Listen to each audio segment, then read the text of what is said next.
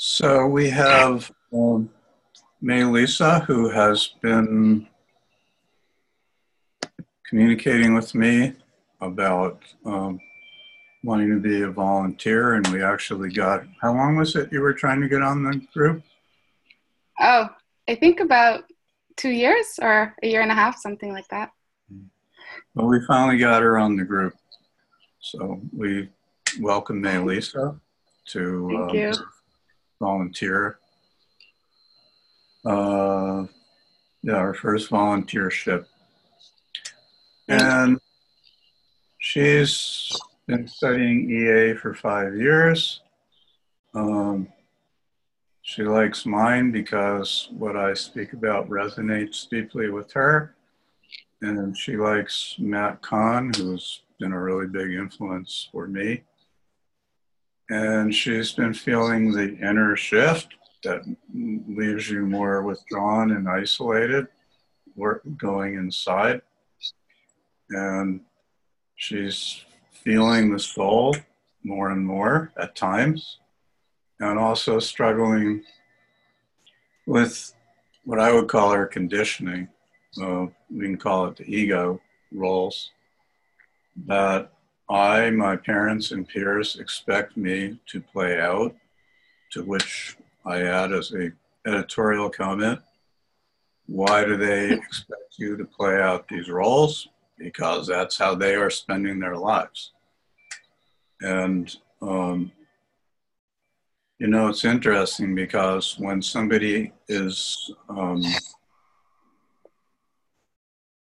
other words, when you're breaking conditioning, this is actually a message back to the people who love you and care about you and have told you that the right way to live is to follow conditioning.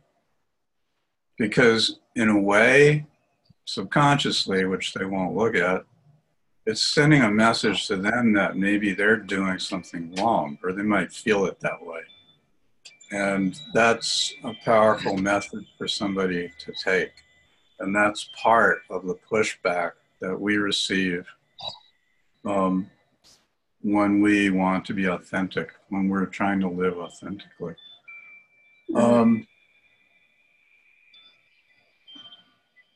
Lisa is apparently from this aware of what I call or I've learned to call the 3D reality, which is this one, and the 5D reality, which we're moving towards, which basically means living from a conscious awareness of self as soul.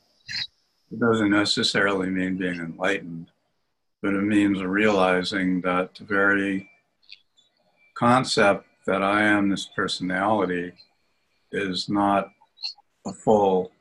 it's not the full picture, and it's out of context.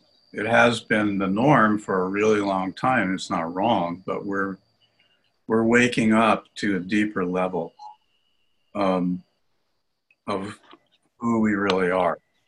And that sets off a lot of reactions inside when that is occurring. Yeah. Fear, all sorts of things. Because what am I doing, and who am I to be the one to think that this is what I'm supposed to be doing and not doing all that. Well, she's saying she feels fear, shame, guilt, anxiety regularly. And as in other words, parts of you, what I call are woken up to realizing there's more going on. But not the whole you, you're kind of waking, like most of us, you're waking up in stages or sections. And so we still have parts that we have learned that are not aligned to that. And they literally can have fights with each other. What are you doing to me? and so forth. And this is where we are at this point. What is it? She's going through her second nodal return, and she tried to mentally prepare for the various transits that are coming. And that's good. I like the way you said that, because we try to mentally prepare. That's good. That's a necessary part, but we get delivered the messages pretty quickly that it's more than that. But it's, in other words, knowing what's coming helps us feel more secure about what's coming. I have often put it like, somebody forgot to send me the email about all these changes my life was about to be going through, and that astrology can represent the missing email because it lets us know what's coming. But we literally don't know how to handle it because it's trying to take, or the major things, because it's taking us out of who we are and what we know into something we don't know yet. So there isn't any way we can know how to handle it. We learn it experientially. And that's a process many of us are in big time at this time.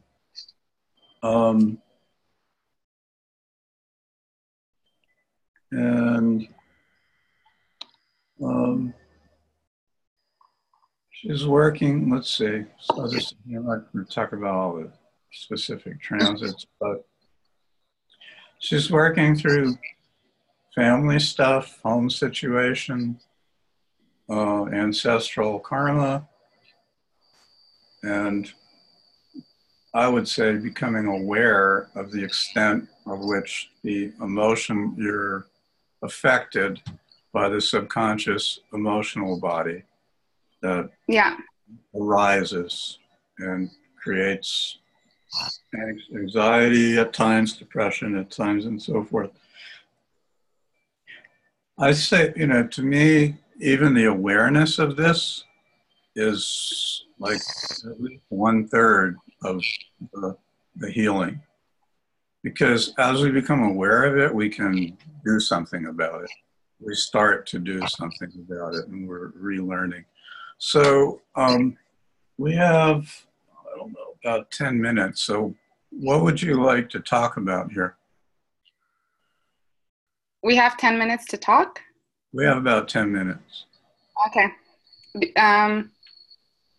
Maybe a little longer. Summarized it. Right now, with everything that's going on, that has been going on with the eclipses, and now the after effect, I guess. I've been feeling it a lot in my body. I haven't been wanting to eat as much. I've been just like extremely tired, because all of that is squaring my ascendant.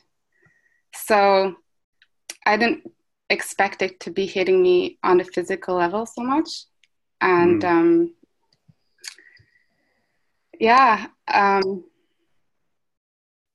in terms of the ancestral karma, I could give a bit more information about that. So my grandfather was an alcoholic, and I never got to meet him or anything. He died when I was 1 year old, so I didn't know much about him, but I started asking questions about him last year to my dad. I don't know why, I just had a gut feeling about it. And I realized that a lot of his alcoholism was based on, because of feelings of shame, of not being adequate, of feeling like he wasn't providing enough for his family and stuff like that, a sense of failure. And I feel like I've carried a lot of that as well. And then I found out about this man who had written this book called It Didn't Start With You. And everything that he was saying sounded so true to me. I really felt like a lot of what I'm dealing with in my lifetime isn't just me. It has to do also with my ancestors on both sides, not just on my dad's side, who's white, also on my mom's side, who's Haitian. So there's some of that, because some of the stuff I carry in my emotional body, and some of these thoughts that I have repeatedly, and they just feel like beyond me, And I kind of made the when I was looking at my chart, I kind of made the connection with my 4th house being, and the cusp being in Aquarius, and then also having my moon in a square to Uranus. So that's a piece of the puzzle I recently uncovered that I'm trying to now see how I could deal with all of that. Mm. you know, because I know it's not all me, you know, and that's part, I think, of kind of separating yourself from your story and from your ego, you know, realizing that we're more than that. And maybe, you know, it depends on the paradigm that you abide by, but, you know, some of us believe that we came here for more than just us. We came here to like kind of clear a lineage or like help with healing of more than just our own individual self, you know? Yes. Yes. That's what I would add. But for those of us who came here for these reasons of helping to ground new soul reality, that I like to put things a little humorously. It's like, well, in order to be here to help, you have to be born, and that means you have to come into a family. And there's a notable lack of families on this planet at this time that are functional. So we're moving into conditioning patterns, no matter where we're born, and that, in fact, I believe that's true. Part of our work in healing from the conditioning that we've experienced is you know, there's an old Native American saying about 7 generations back and 7 generations forward. And I think this really relates even to DNA, because this stuff is carried, the seeds of it are carried. And the healing that we do, I believe, is affecting both the past and the future, and is an important part of our work and why we're here. And we tend to be sensitive, empathic people, and oftentimes don't realize the extent to which what we're feeling may not be our own. Not just in the family lineage, although it's very strong there, but just in general. Clients, people walking down the street, whatever, we can be affected because we have an awareness of the emotional fields and energies of those we encounter. And so becoming aware of this is, I'm finding, increasingly important, because it can literally ask the question at times, is what I'm feeling actually me? And, you know, I mean, I feel it sometimes what you might call telepathically, or just by the air. You know, about to do a talk is a very good example of it, because the people that are going to be on the talk are thinking about the talk, and, you know, you can feel that energy in the field. So in becoming aware of it, I find it's actually an opportunity for healing, because I can be, if I can remain centered and calm and realize not everything I'm feeling may be mine, I'm actually transmitting some of that calm and healing back into the field of those who are around, who are coming into that space to transmit some of the acceptance and being okay that I'm talking about in this very talk. So I feel that I feel that in what you said. I'll toss out another name which I've known for a while, but I've been paying little attention to lately, about addiction. Is a man called Gabor Mate, which is Gabormate. And he has these, you know, one of his expressions I heard him say is, what was it? Not all traumatized people are addicts, but all addicts are traumatized people. And it's a very different approach to dealing and healing trauma, which is very heart-centered and comes without judgment, but an understanding. And it is basically that we have not learned how to take care of ourselves, putting other people's needs ahead of our own, diminishing our own because of our beliefs about ourselves and so forth. And that's the root of a whole lot, even of medical stuff that occurs. And Um, so it's just, if I'm not recommending it. I'm just saying if the name comes up, you heard it. You Yeah. also heard it from me. Um, yeah, when I looked at your chart, you know, you have Pluto, I mean, right on your ascendant, and Yeah. right on your ascendant. And first house Pluto is a soul. You know, the way we were taught is special mission. I don't really like saying it that way, but they have something to do that's potentially groundbreaking. It's Aries first house ascendant. And it's going, and it's, what is it? You have 1, 2, 3, 4, 5, 6 retrograde planets. Yeah. Which to me is the way I look at this is that is a lot of stored up kinetic energy. There's, Yeah. You have a lot of oomph to follow through on whatever it is that you feel. And in the process of doing that, and you do it at your own pace and your own speed as you feel it, because you're going to toss off, or not toss off, integrate, come to terms with the conflicts inside of you between what you feel is right and the parts of you that feel that of what you're supposed to do. Obligation, which is the Capricorn stuff, South Node. And as you, little by little, gradually feel more confident that, oh, I'm doing the right things. You know, one of the great sayings, one of Matt's great sayings lately is, just move at the speed of the slowest part of yourself.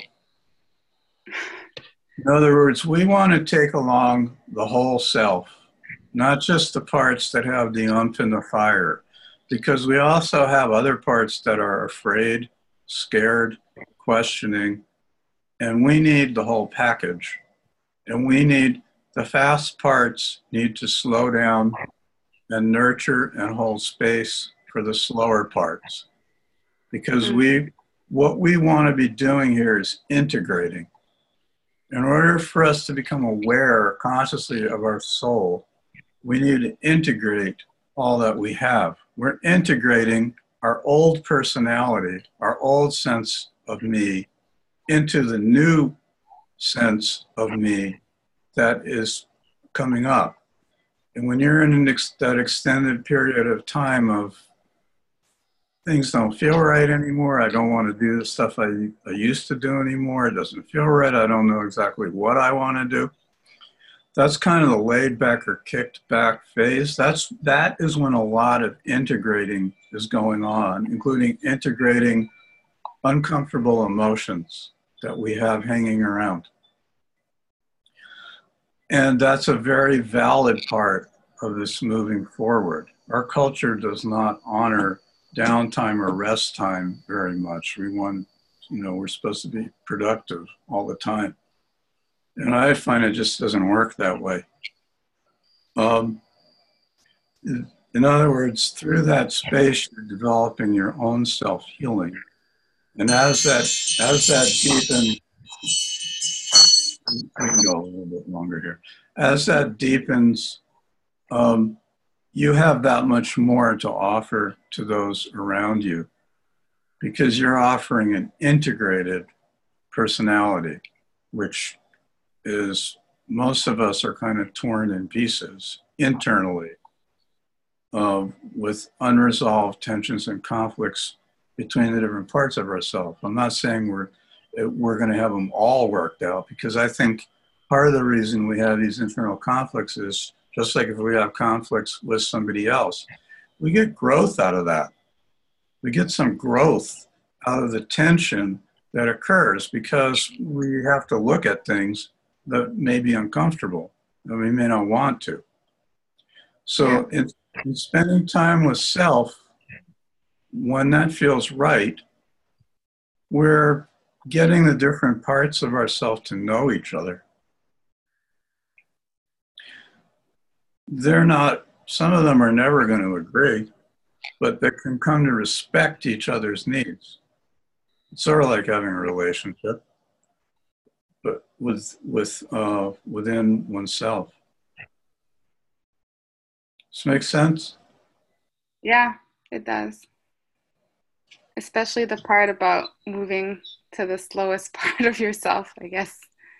It's all about patience in a certain way. Yeah.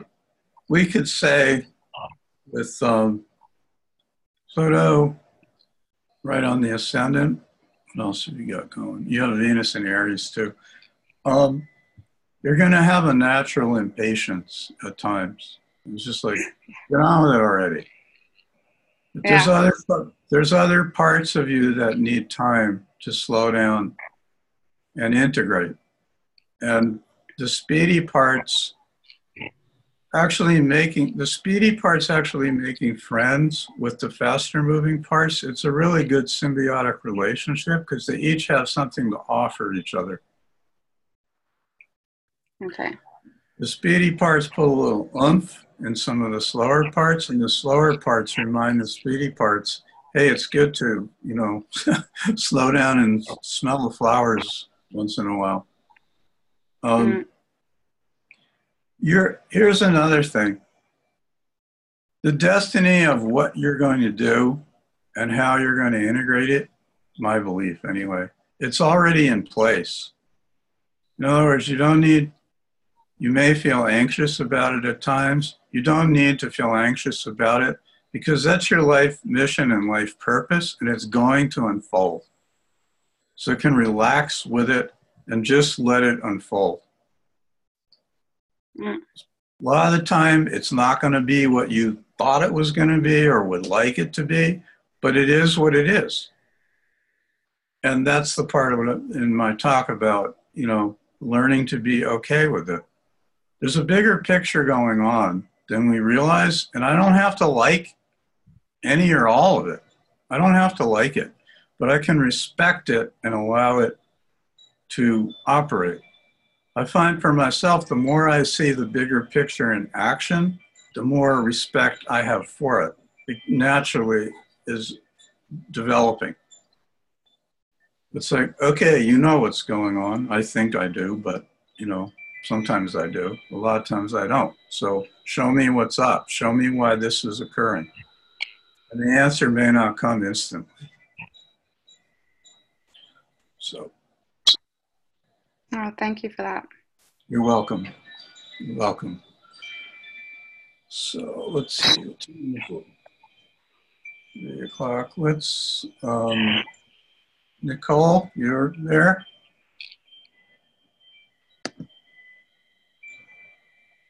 Yeah, I'm here. There you are. All right. So we're going to talk, let's see, Nicole.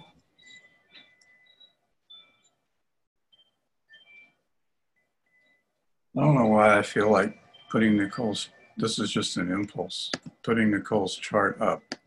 So let me do that.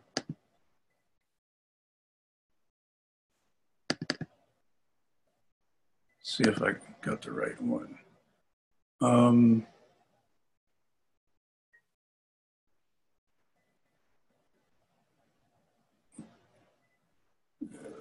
Let's see.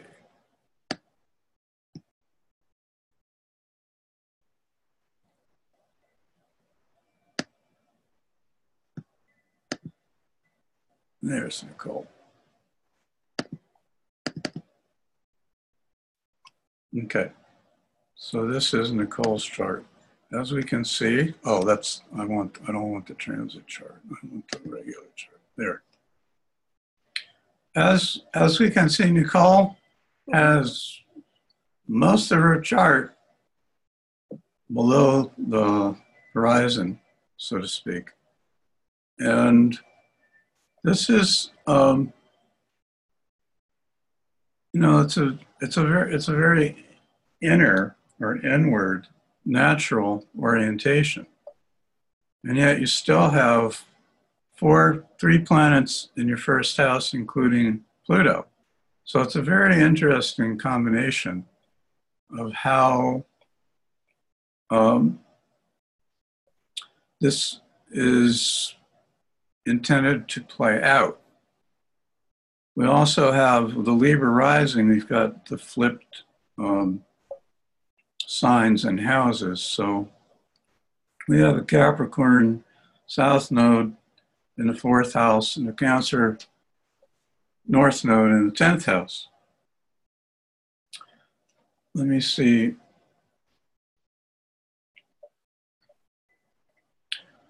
Nicole spent, not so much now, but she spent time in her 30s wanting to be a bit wild.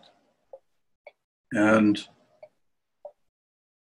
you had the children at the time. Mm-hmm. So she had 3 children, and I assume they were young. Yeah. And she was experimenting. She was trying. Let's see what she's saying here. She's healing layer after layer of ego, trauma, nervous system. And she has worked out various perspectives she had on sexuality and wants that. Are you in that relationship you're writing about? Yes. Yeah. She's in a monogamous relationship that she feels is much more in service to her evolution. And being okay with herself as she is a constant challenge. So she's, in a sense, trying to, that's the way I put it when I wrote her, with a Capricorn South Node and, being in a family situation with kids and having a full first house, this would be a lot of restlessness and wanting to break free, to just blow up the conditioning. Mm-hmm. In other words, being young and having 3 kids, I have no doubt that you loved your kids. That's not the issue. But it's like when you have 3 kids at a relatively young age, and the young kids, your hands are kind of full. Mm-hmm. And there's other things going on inside. And so experimenting with that and, what do I do? How do I do this? How do I break free? Certainly, sorry, I'm going to just do, I think I messed up the time. Let's see.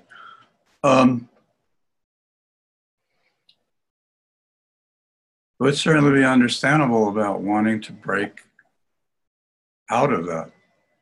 And yet, I don't know, as they say, the grass tends to look greener on the other side until you get to the other side. And then realizing, I used to put it as, it's not that I don't think that people should change things at times. Certainly changes is in order at times, but many of us, especially when younger, try to change our inner lives by changing our external circumstances. Mm-hmm. And not realizing that the issue is inside, not outside. And so we trade in one set of issues for another set of issues and discover that while the new set of issues may have the solution for some of the issues that I had in the old situation, it also contains problems that didn't exist in the old situation. And so it's kind of like, but I think, with the first house like you're very much an experiential learner. And you learn by doing, and it's not theoretical. And, you know, to me, the way it works is as one gets a little older, it starts becoming like, I already jumped out of this plane and, you know, it was painful, I remember. So it's not like I should stop jumping, but it's like taking more measured jumps, Mm-hmm. thinking ahead a little bit, or a lot. But the impulse to act is always going to be there, and it's supposed to be there. That's not a bad thing. One thing with placement like that, I would say, is that there's a natural, uh, there may be a fear of the unknown or new situations at times, but it would tend to be combined with sort of an exhilaration of sort of the thrill of the unknown at the same time as the, you know, fear of the unknown of what's going to happen and so forth. And it can be, I'm not saying it's you, but it can be even, there can even be a little bit of a thrill in feeling a certain amount of the fear because Mm-hmm. it's related to, you know, being wild or unknown and that sort of thing. So the issue becomes learning how to use that um, in a wise way, which comes from experience, and the experience comes from, let's say, having done things when younger in what one would not now call a wise way. Actually was wise because the wisdom came out of that. Maybe I don't want to do that anymore. Not like that. Mm-hmm. And that's how it was learned. And that's a totally valid way to learn. Mm-hmm. Kind of wired that way. Um,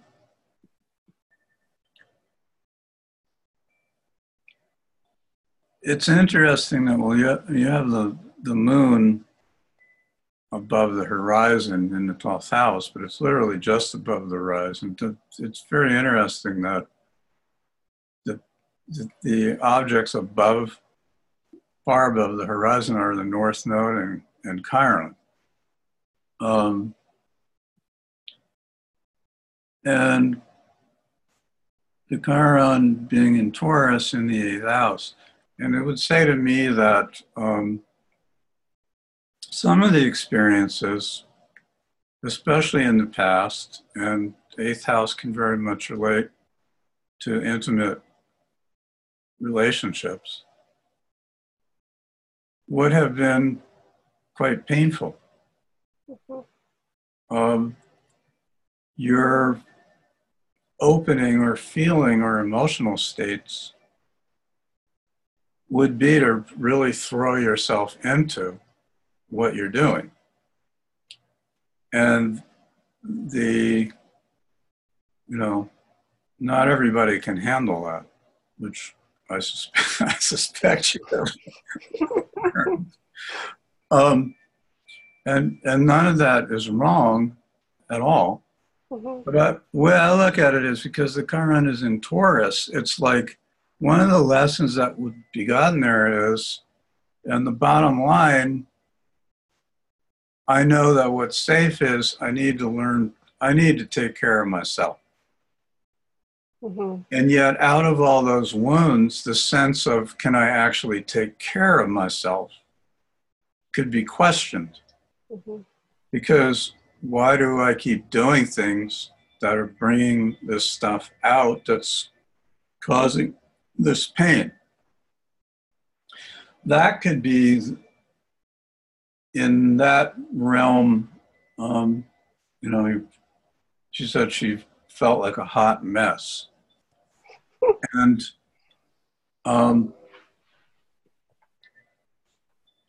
I like to rephrase that.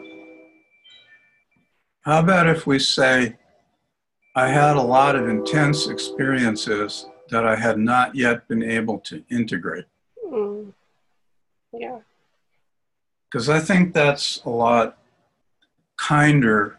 Not, and I'm not just using words as euphemisms. In other words, I think hot mess is, I think you deserve more than that.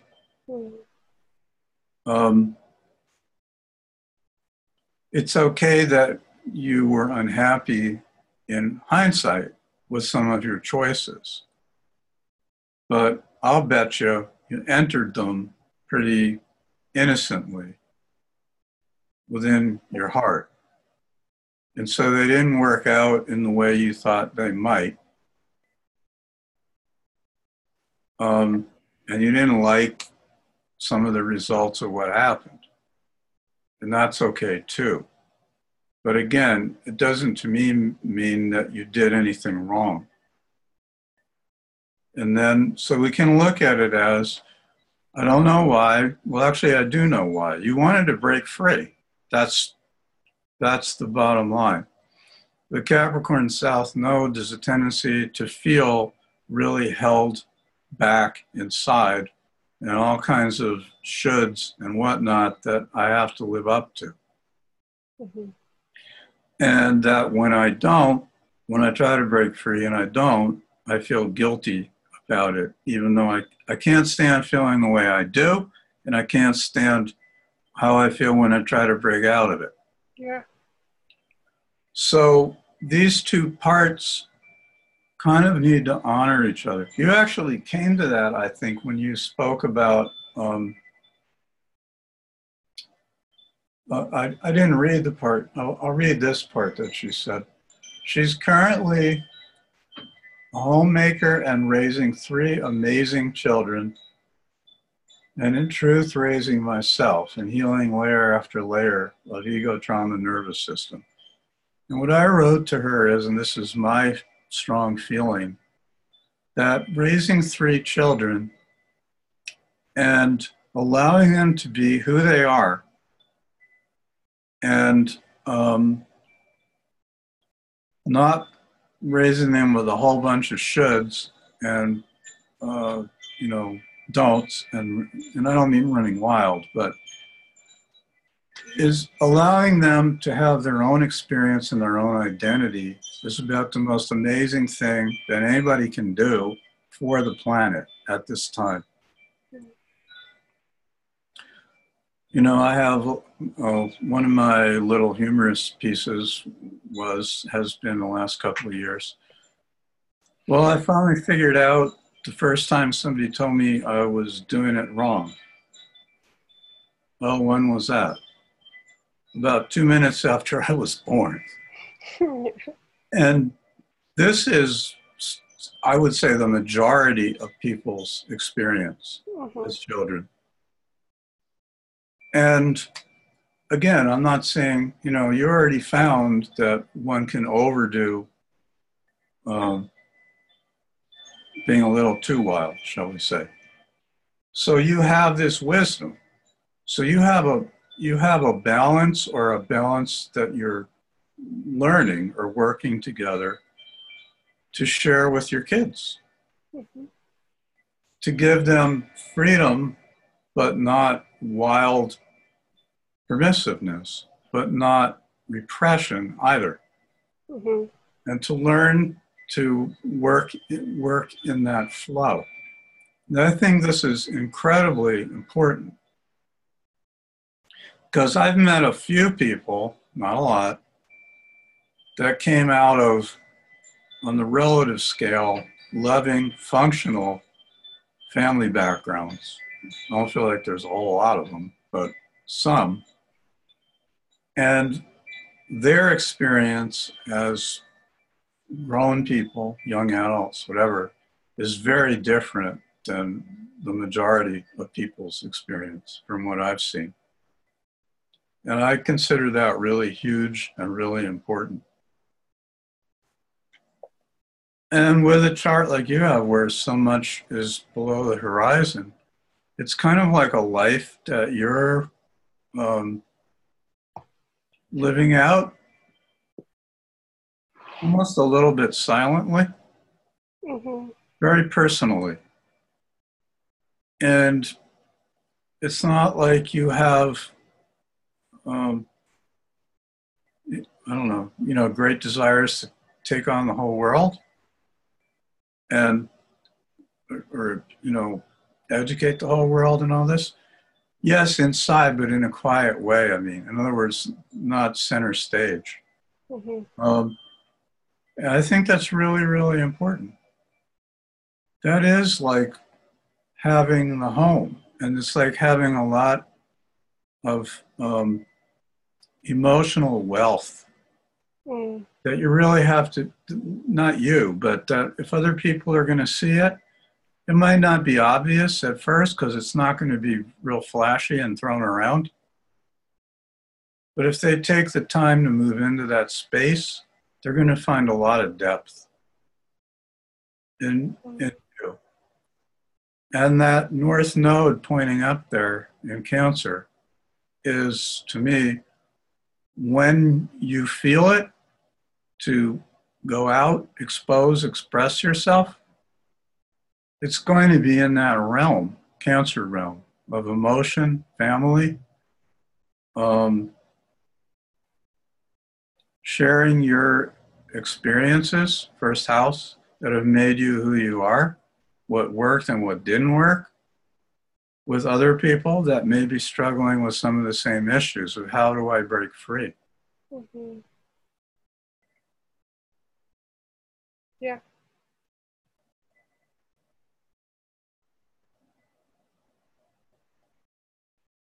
Thank you. That Chiron is like in Taurus in the 8th house. That, I mean, I see that there's the healing through the monogamous relationship. I am assuming you have a partner that lets you be yourself. That's what I see as a Taurus, and that's the healing. It's like I can be myself in relationship. I don't have to become compulsive, codependent, all this. It's okay.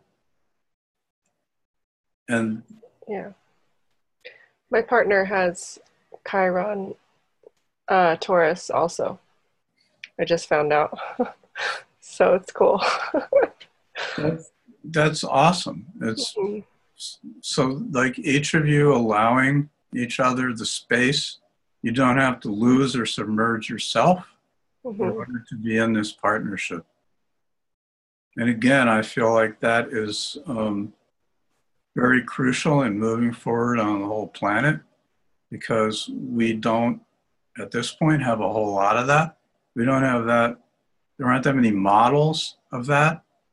And that's where we need to go, or where we are going, in order to create functional families and functional young people. Yeah. So let's see, it is 3:23. So does anyone have any comments? Let me take off this chart.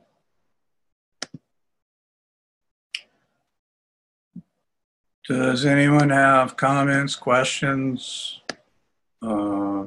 suggestions, contributions they would like to make? We have a few minutes left.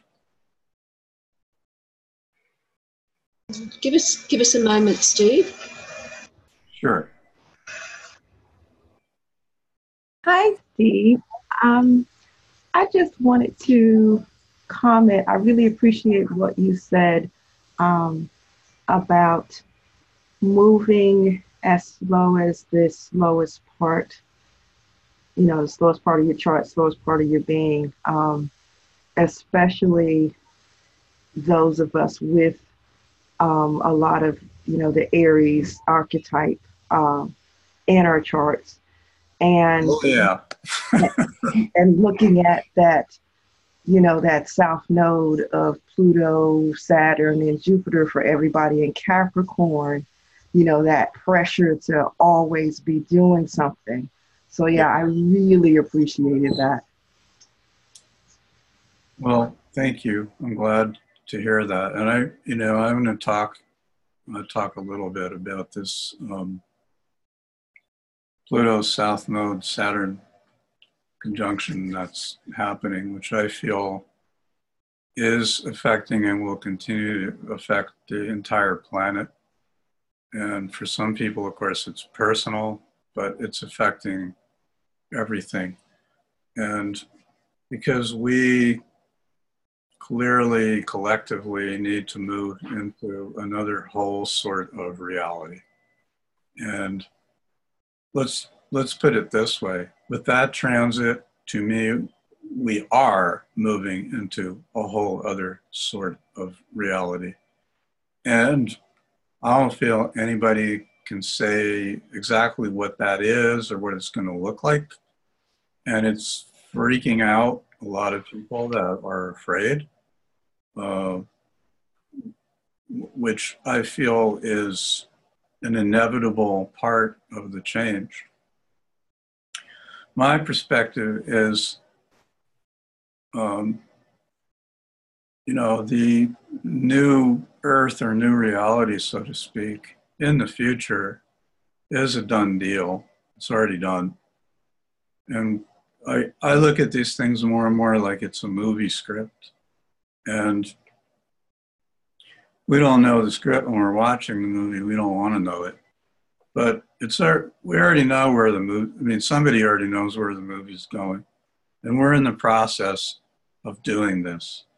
And we are all torn up in knots inside, or not, I can't say all, but most of us are torn up in knots inside about the different parts of ourselves that are not in harmony with each other and that we shadow, don't even want to own. My personal, I was labeled as a child as an angry kid. I was angry. I was introduced by my parents at times, oh, he's so angry. No, I don't, I'm beginning to learn what I was angry about. It was never any consideration given to what I was angry about or if there was any validity to it. It was just labeled as that. So I discover I had a lot of shame that developed out of that from being labeled. And so I don't want to show my anger to people because I learned early on they don't like it when you're angry. Mm. And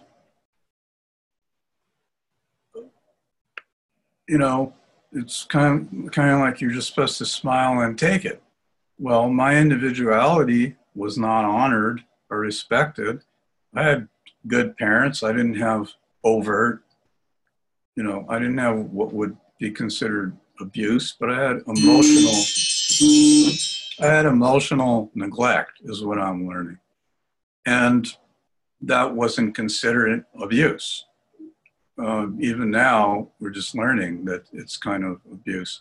Why did I have that? My parents were good people. That's the way they were raised. They didn't know. They had no clue.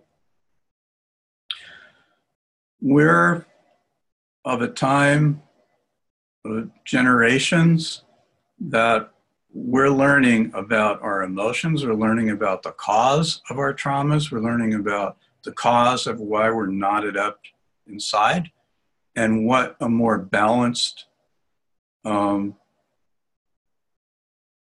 personality looks like. And, I was surprised, personalities are complex. We have a lot of parts. We have a lot of pieces and they're fragmented. I stuff my anger because I got rejected for being angry. So I don't want to be angry. So then it comes out in passive aggressive ways at times. Snarky remarks, rolling of eyes and other things. So I'm in the process, and it's stepping up. I was talking earlier about the graduation present of seeing more of this stuff more deeply. That's happening for me. And I am needing and wanting to embrace my anger, to understand my anger. It comes up, I mean, when it comes up now, I get angry about stuff. It feels like I'm 2 years old because it literally is, because it's been sitting there all this time. So this is what I'm talking about, Wanda, not just about anger, but about taking the time to embrace all these parts of ourselves. And they need attention because they didn't get attention when we were kids. And it's not always because the parents were bad or ignorant. They just didn't know and they didn't have time. They were too busy trying to keep their family going.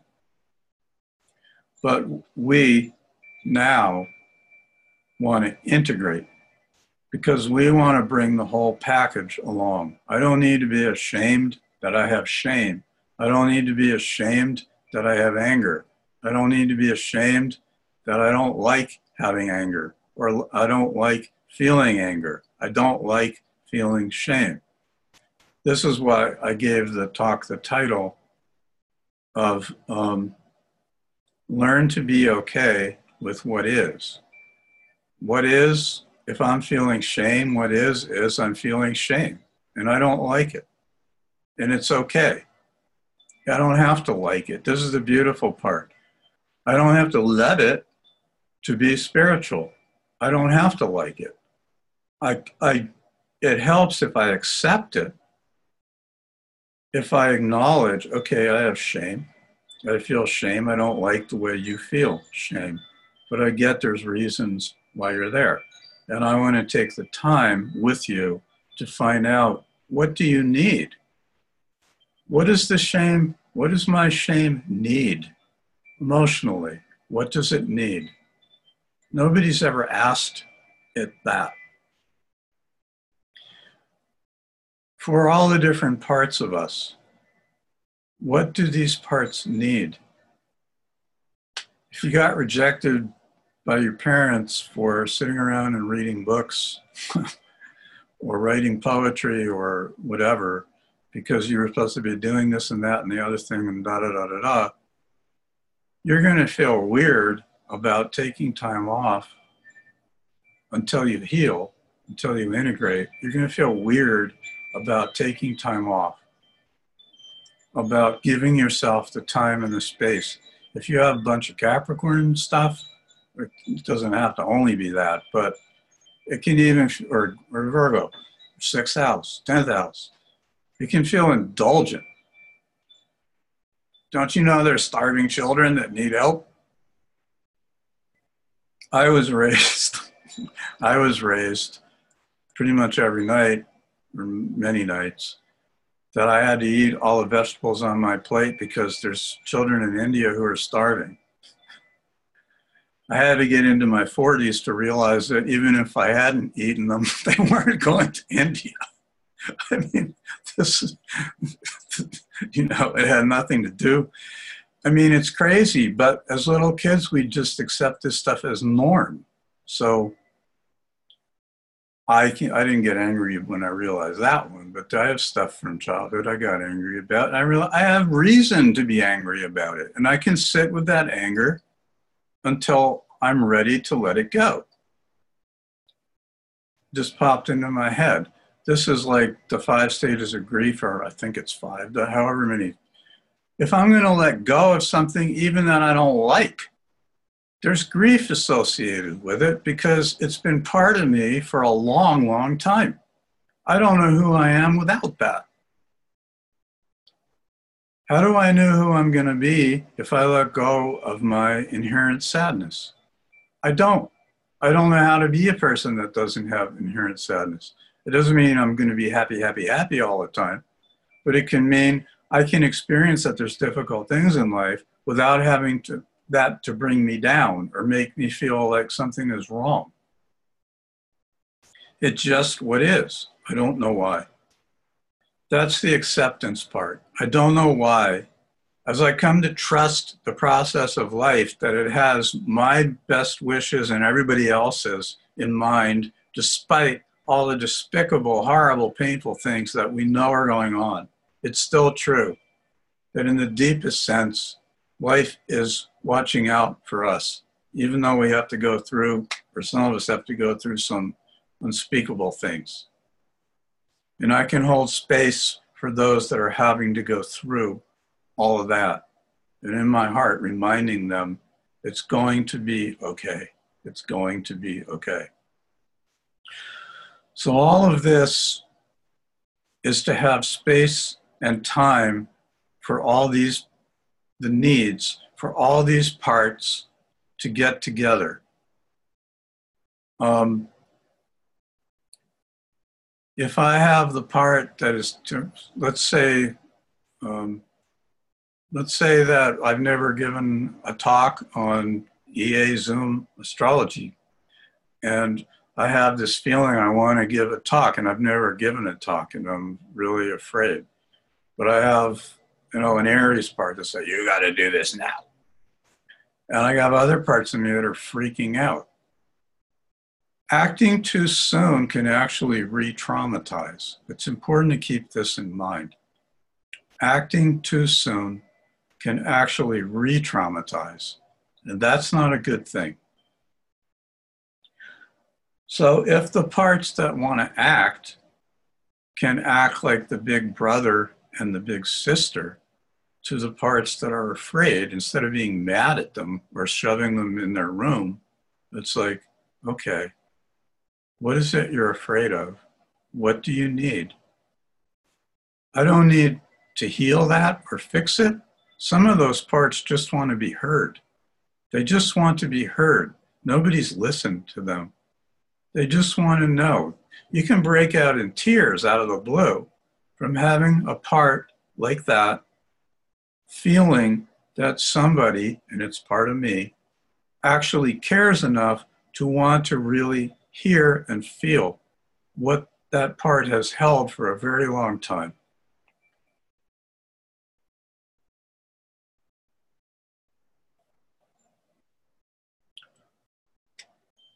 I am going to stop with that, and I am sure that I will be picking up somewhere along the line of what we left off with in future talks.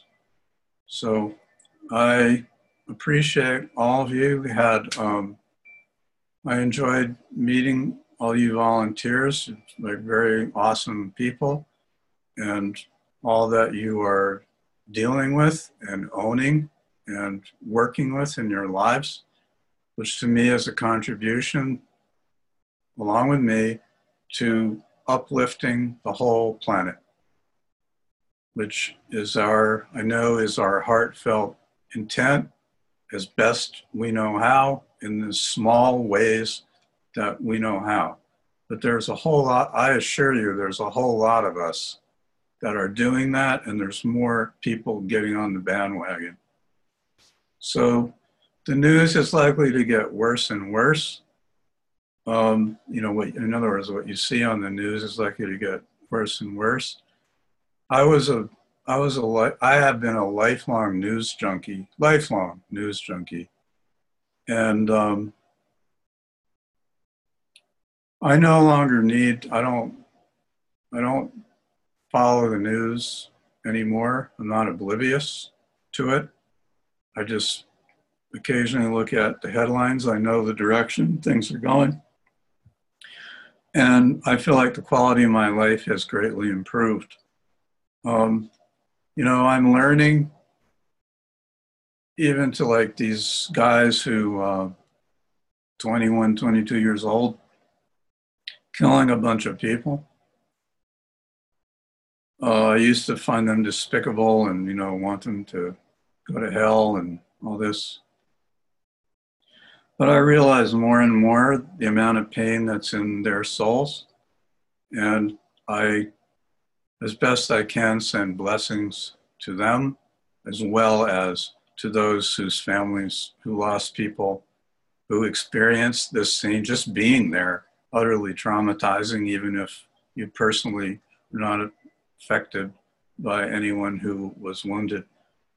But we, not to be, I've not been accused very often of, of having my head in the stars and being Pollyanna-like. But understanding that all these people are souls, they're fellow brother and sister souls, and they need love. And I send blessings that their souls may heal from what they have experienced, and that we collectively add to that pool so that we're bringing healing rather than judgment and rejection, which I would say has a lot to do with why people get to those kind of crazy places in the first place. So I'm going to end with that.